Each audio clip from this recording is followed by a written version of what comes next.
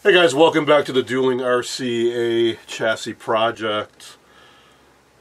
Picking up right where we left off with the focus coil issue, I'm really kicking myself that when I was probing it at the end of the video and was getting negative mega ohm readings, I didn't switch the meter to DC mode.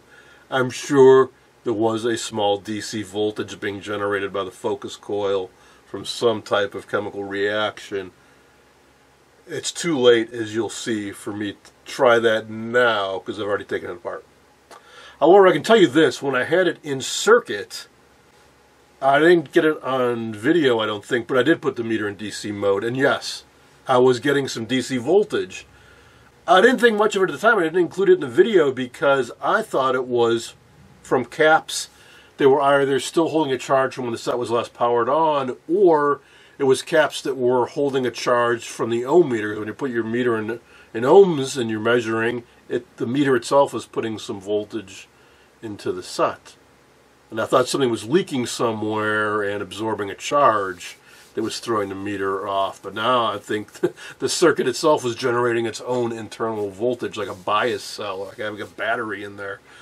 But we're going to try to simulate it with an experiment. So what I want to do is get some various metals and some paper towel, and I've got some used evapo rust, and we're going to get it damp and put some damp paper towels between two metals. That's a battery. I'm sure it's going to make a voltage. Let's find out. Let's talk a little bit more and try to examine what is actually going on inside of this focus coil. I got some more comments cautioning me against doing what I did after the fact. Well, one guy cautioned me that even if I got seemingly a liquid out, that the evaporust itself is probably somewhat conductive, because it's kind of sugar water, which would be conductive. And even if it's dried out, the residue left behind may cause some conductivity issues. So what I want to do is unmount this, and I've already done some quick checks with the resistance between the leads and this case, and there does seem to be some continuity there, but it's in the mega ohms. However, that's with just whatever my multimeter is putting on it, a couple volts. When this is in operation, this has full B plus going through it. And to ground, under normal operation, they would be, well, let's see. So we're talking about this guy, it'd be about 200 volts on it, 215 volts. So in other words, conductivity can be deceptive. It's conductivity at a certain voltage. When there's a couple hundred volts on it, it could be conducting a lot more, it could have a much lower resistance with only a couple volts on it. In other words, it's breaking down, and it's conducting much more at a higher voltage, I suspect, than at a lower voltage. But let's examine this more closely. I also want to try opening it up. So the way these are constructed is it's two pieces of metal put together, and then they just dimple it in at a few, well, half a dozen spots. So if I get a tool and uncrimp these, the two halves should just come apart. Now this is a good one. That's the one that's bad. I need to unmount that. It's entirely possible if I open this up and thoroughly rinse it out and dry it out and put it back together. Alright, making some progress here. I used some vice grips to initially bend these back, then a little screwdriver, a little tap from hammer. Finally got a little gap forming there, and I think I just got it enough that it's popping loose. There we go. Never actually looked in one of these before. Oh yeah, we have moisture. We have moisture. Quite a bit. Surprised. So I had baked this twice in the oven. There's just one hole in here, and when I put this in evaporust, I tried to avoid getting any liquid in there, but inevitably I did.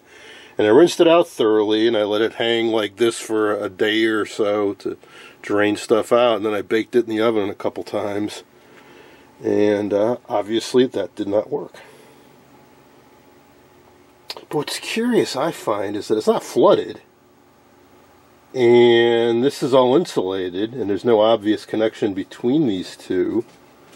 So why are we getting that response. Let's try to get this all the way out.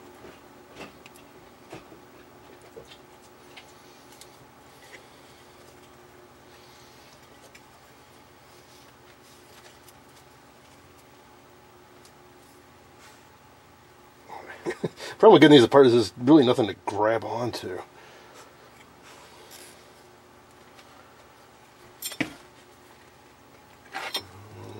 Put force on anything, because this curls around, so you can't. It's in there pretty tight too.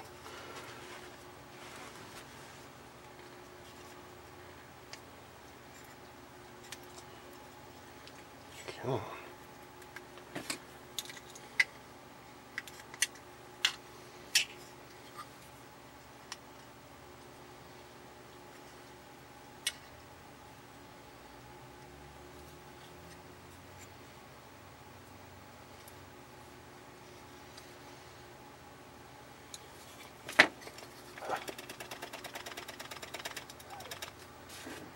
That's aggravating.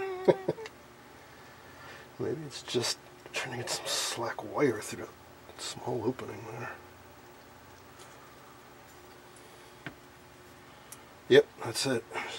It's just this wire being wedged in the corner is what's holding it in. Come on. There we go. Jeez. Alright, so clearly there's some residual moisture in here. I was puzzled at how that could be a problem. There's a little bit of moisture on the metal, so what? But this cloth tape is damp in areas. Underneath it, the wire should be enameled, which I would think would provide enough insulation, but at some point there's going to be a solder connection between these leads and the enameled wire inside. And this could be damp enough that between that solder connection and this, and touching that, it doesn't take much. Unless you're going to talk about a lot of voltage. Still seems crazy to me that they can alter the operation of the set that much, but say, don't do this. I'm doing this for your benefit. Don't ever do this. You know, there's a term in the trade called over-restoring something. It's an important thing to learn with experience is when to stop. Things can be filthy, they can look gross and work just fine.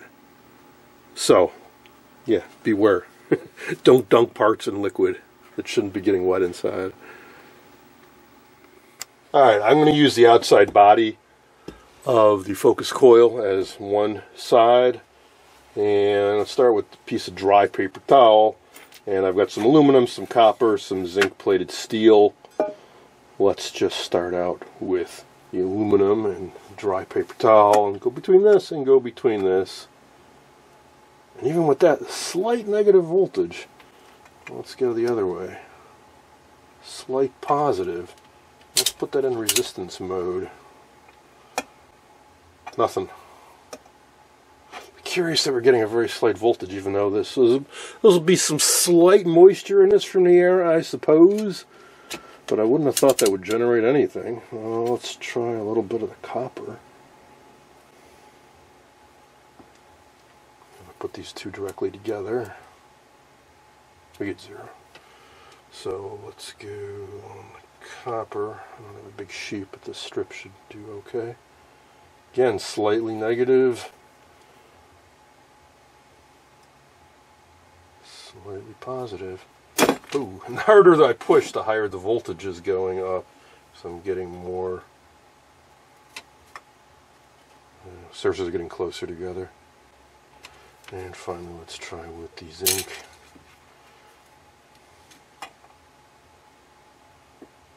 Barely anything. Okay, let's try with a piece that's been dampened with some used evapor rust. So it's not only evapor rust, but also some ions.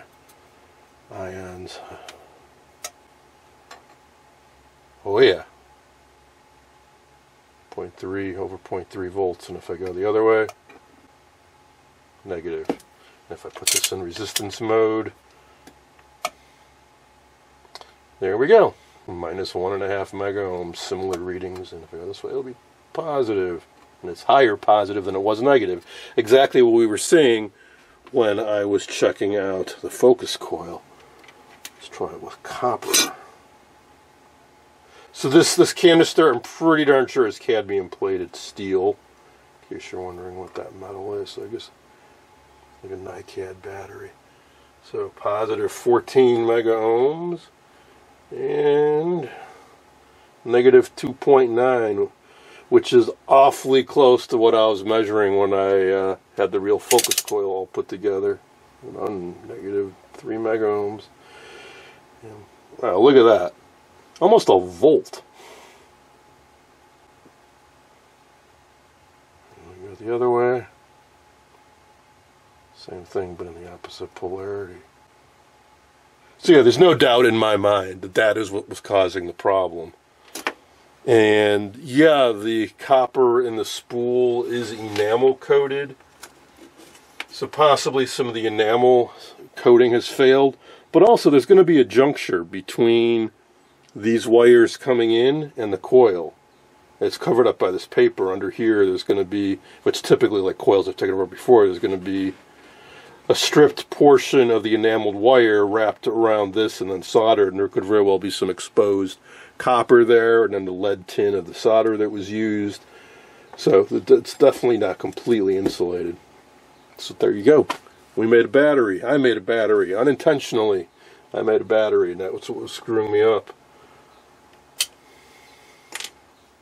Things are coming back together nicely. I figured, well, I had the Corona dope out. I might as well just use that on everything. So I coated all the interior surfaces, put a layer on the coil, then wrapped it in Captain tape.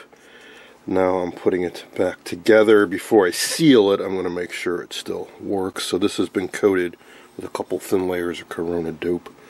I'll go back on like that. Then I got to crimp down all those seams. But before we do that, let's get the set back up on the workbench and make sure it still works. And then I need to reattach all the hardware to these two ears and get the springs and the screws and everything all back together. Alright, getting to do another power-up test. Finished cleaning the chassis, got all the tubes populated. I replaced the belt with a rubber band. I know some of you didn't think that was the greatest idea, but hey, you know, it works. I just looped it around itself 4 times, or so there's 4 loops going around. Look, it's not a super critical thing. It shouldn't need to get adjusted very often. The owner of the set's likely to just put the set on channel 3 or 4 and leave it. But it works. Just has to move that little lever up and down. And it does the job. So the coil. I think I mentioned this, but I also baked it in the oven at 175 for 15-20 minutes or so, and it's bone dry. I did that before I put on the Corona dope. So I'm going to put the set on its side and rig up the test CRT and just hook this up down below. And if all seems well, I will go ahead and seal it back up and permanently round it. And you may have noticed that when I opened this up, this was not potted with wax. So it's just kind of sitting in here, and that's how I'm going to do it. It's held very tightly in place by the two halves of this. There's very little clearance. See, there's this phenolic ring around here. It's really held in place in the center, and the outer edges don't touch. So this holds it firmly in place. You don't need potting. It's not floating around inside of here. So I think we're fine just leaving it like that. Alright, are we ready? Here we go. Just have it clipped in. Sorry to say I've done this so many times I could do this without consulting the schematic.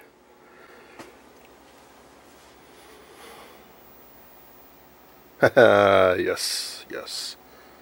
We've got our square back. Now, do we have any reception?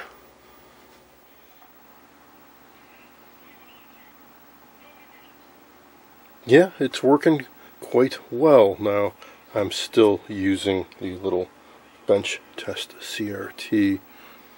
So it's definitely working in terms of the power supply, but to make sure it's working in terms of its focusing capability, we have to install full-size CRT, so we'll try that next.